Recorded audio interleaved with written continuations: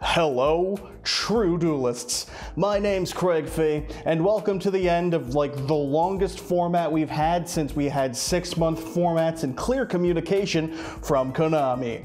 That's right, after seeing Lithium 2300's tweet that he was in fact losing his mind, Konami finally decided to wait 3 hours to post the ban list that we've all been waiting for. Did it save the format? Is the game playable? Will it address the many glaring issues with the game, including the fact that there's no communication and prizing's kind of weak, and the community's losing their fucking mind and posting vomiting horses and every other thing in the game that's wrong? Almost certainly not, because this is about as close to a live reaction in a pre-recorded video as I'm capable of giving you. But I can see the first 4 cards in front of me, starting off with the good old-fashioned American-style banning of these pieces of shit. I'll be getting the gun out again shortly enough, don't worry. But in the meantime, 4 bans from Konami, 3 of which we saw coming. That's right, Konami has sought to ban Beatrice, Appaloosa, and the King Calamity of the Red Dragon Archfiend variety. Now on each of these, nothing spectacularly surprising. Appaloosa's been on the bullet list since it got reprinted in Rarity Collection 2, / it's been a problem for deck building and card games and all that jazz for quite some time, and Beatrice has been waiting to be banned since it had the same effect of Lavolval Chain, that is, sending anything from the deck to the graveyard. That's not a big shock. The only shock is that they decided to put that effect for everyone immediately the turn you summon it properly, but if you summon it in its native deck, then you have to wait. That's just because Konami hates Burning Abyss players. And King Calamity can suck my left one. I don't need to talk about why this piece of shit is banned. But it's Fiendsmith's Lacrima? Purple Man. Here, that is somewhat of a surprise because it means they're at least somewhat willing to address the Fiendsmith problem. Now, Fiendsmith doesn't have its lovely time abuse for just burning 1200 for the glorious right of having played the game, but hey, I guess there's it's something, and it's something that most of us can at least get behind. And now I get to look at the limited section for the first time and see what the fuck is up.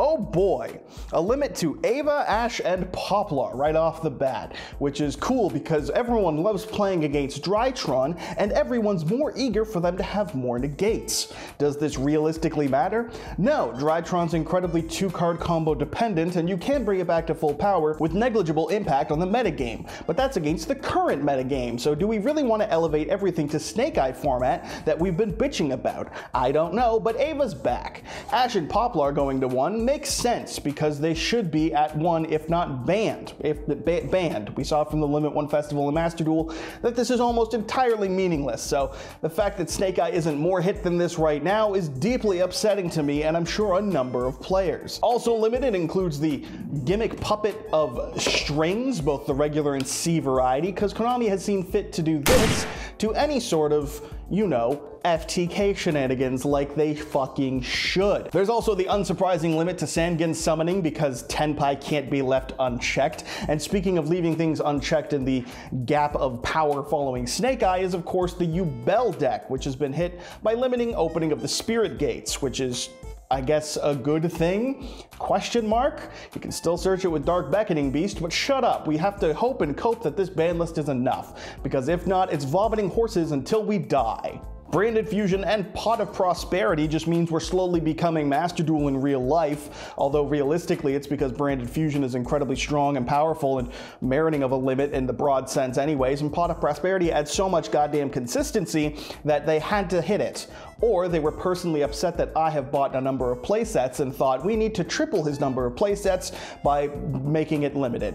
Because it's still a good card to play if it's a one of and you just happen to see it and get to your cards, and if not, well then fuck you. The duel's going however it's gonna go anyways. Skill Drain going to 1 of course is cool and a thumbs up maneuver, and that grass looks greener, which if I'm not mistaken people were buying for like 30 bucks a pop, and also I don't believe it's had a reprint. I think it's only had 1 printing in the Maximum Crisis, was it? That 2017. So whoever bought those like 12 play sets or 4 play sets at 20 or 30 bucks, you were smart and everyone else can be dumb. Is 1 grass going to meaningfully impact any decks? Probably not. Tier limit's still fully hit, and what are you gonna play? Paleo? 60 card Paleo? Are we that desperate for it to be 2017? The current format says, yes we are. So that's cool too. And that's all there is for limited. So now we get to look at the semi-limits and take a look at what it is they've thought can meaningfully come off of the list. And look at that, none of the semi-limits are particularly important either. All 4 Dragon Rulers come back into the game at 2 now, continuing to do nothing like they've done in Master Duel at 3, but now we can do nothing with them at 2. That's fascinating and interesting and irrelevant. Luna Light Tiger coming up to 2 is neat for those 4 people who will not shut the fuck up about Luna Light decks, and Thunder Dragon Colossus, while still fine, deeply upsets me. Not because I think it's going to impact the game in any meaningful sense. Hell, I am a big fan of the card aesthetically and like playing Thunder Dragons. It's just not the type of card I want in the game. But my opinions are as irrelevant as the horse posting about the ban list, because this is what we have, folks, and it's here to stay. Also, just this year, the World Justice Year IB Synchro is at 2, and nobody ever played it at 2 anyway, so just bring it to 3 and get it over with. And then there's the unlimits, the things that Konami has deemed welcome back into the game at 3 with no problem whatsoever. Many of the cards that have gotten erratas that are functionally fine at 3 anyways, things like Ancient Fairy Dragon, or the newly errataed and back at 3 Plush Fire, because it now has a hard once per turn it should have had in 2015, but who really gives a shit? There's also the unlimit of Armageddon Knight that is of no shock after it was recently brought up to 2. Denglong joins Ancient Fairy Dragon at 3 because, again, if you can play it at 1, you're already doing everything you're going to be doing with it. Red Rose Dragon comes off of the list after the adventure pile mutt decks that people called base that still doesn't really have a name. Anyways, you've mostly forgotten about it by will or desire to have forgotten about it, so it's back at 3, and Dragon Link players can try and do something with that now, maybe. Who fucking knows? Magispector Kieran also joins the world at 3.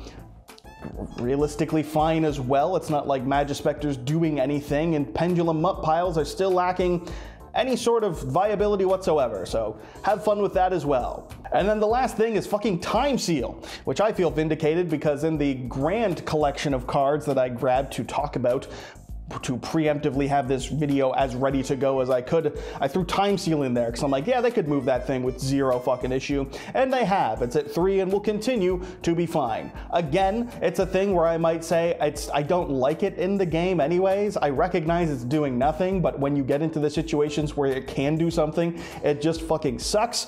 But Konami and the world at large have clearly decided to simply get good and not let yourself fall into that situation. And frankly, if I'm unable to do that, I deserve to lose anyway. So who gives a shit?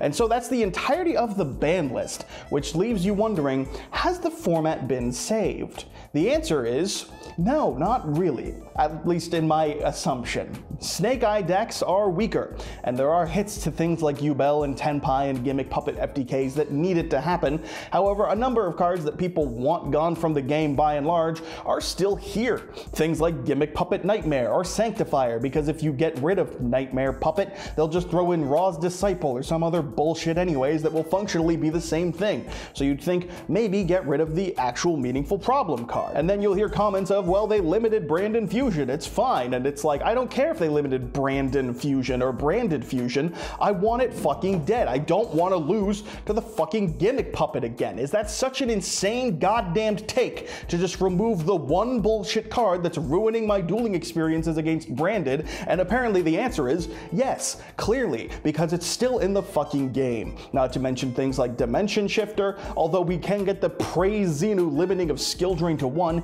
it does leave something to be desired. But more than that, on the macro scale, this ban list doesn't really reinvent the format, nor does it especially feel like an insane ban list, like the January 2020 ban list, or the September 2013 ban list, or the November 2015 ban list. Ban lists that have historically gutted the format to allow the game to meaningfully change, which might have been appreciated when you take into account the fact that people are still pissed about things like prize support, the lack of communication, that horse that's still fucking vomiting, and a number of other issues in the game at large. I don't think this has saved the game, but at the very least, it does make it marginally more playable. I am thankful for that alone. And hey, they said the 31st, and we got it on the 31st, just 3 hours late. So cool, thank you to that, Konami. I only sat at this desk for 3 hours waiting for you to post the ban list as you told me about Charmers and then neglected to inform me of anything. That was a thumbs up maneuver and everyone was happy and cool about it. Overall, I think it could have been better, but it's at least a goddamned ban list, so hey. A little less Snake Eye, just a tiny itty bitty bit. You'll still get cross-outed, it'll still be bullshit, they'll still open the Dark Beckoning Beast to search the limited Spirit Gate anyways, but it's okay guys. The Gimmick Puppet FTK is much weaker. So the game is saved, everyone can be happy now, and I can't wait to see an unending plethora of horses continue to vomit on Konami's social media. Or maybe I'm wrong and it actually does solve a lot of things. I don't fucking know, I'm not like Joshua Schmidt. You think I know what the fuck I'm talking about? I'm in here in a suit. I have a phone I've been looking at. I got Oak here just because I was like, well, what if they hit Oak? Well, should that be in there? And it's like, well, clearly no, they shouldn't hit Oak. They should hit Flamebird, whatever. There's still another format to come. It'll be different, and then another ban list will come, and maybe then we'll see unending vomiting horses, because that, my friends, is the state of Yu-Gi-Oh! Today, and that's all I meaningfully have to say. And it rhymes, so it's true. Go ahead and let me know what type of cards you wanted to see hit on the list, or what changes came on the list that you enjoyed. I, for one, am looking forward to the future format, and will still be posting updates on the regular. Hit subscribe and impress your smoking Italian wife, become a true duelist, and let's see exactly what it takes to be demonetized on YouTube. Till next time, I'm Craig Fee. Thanks for watching, enjoy the format, and don't you worry, folks. Greg is still here.